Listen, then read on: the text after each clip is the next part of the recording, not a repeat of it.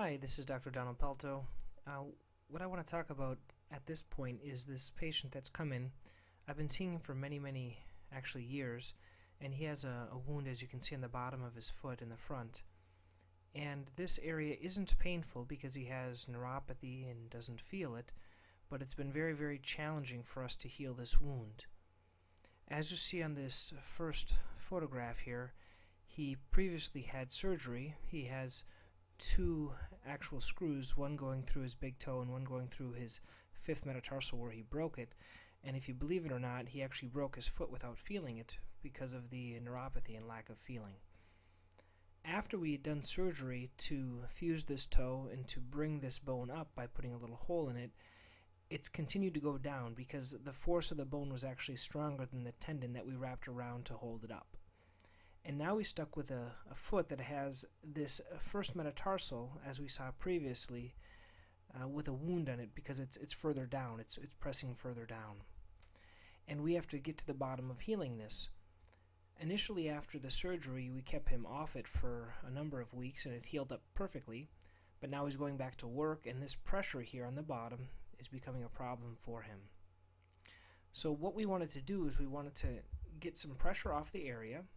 We wanted to keep him active as much as possible, and we didn't want to restrict him because up till now he's been in different types of walking boots and casts and different things, and therefore we opted now to modify his diabetic shoe. So he has a special diabetic shoe, which is an extra depth shoe, and then we opted to put a special felt pad. We took a piece of felt and we cut it out right along where the ulcer is, and that would go right either taping on the actual pad itself, on the diabetic insert, or on his foot. In this case, it's usually easier to tape it on someone's foot because it doesn't move around. In the cases where you can't tape it on their foot, we tape it on the inside of the insert, or we even cut a little hole out right where the ulcer is.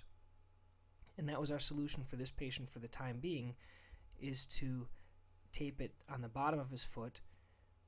And every day when he changes the dressing, he'll be changing a little dressing right here and then putting tape over it with this padding. This is called a felted foam or a felt type of a padding to offload the area so that he can keep walking and keep a little bit active but still heal up that ulcer.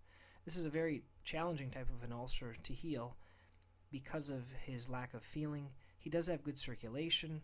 Another option that was given to him was to go into a boot to offload the area, but as you can see, it is his right foot, and his wife doesn't drive, and therefore he can't get around, and we need to make him a little bit more mobile.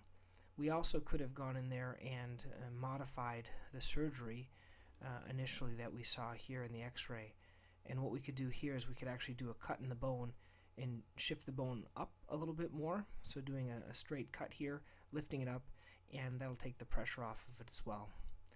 That may be another option for the future.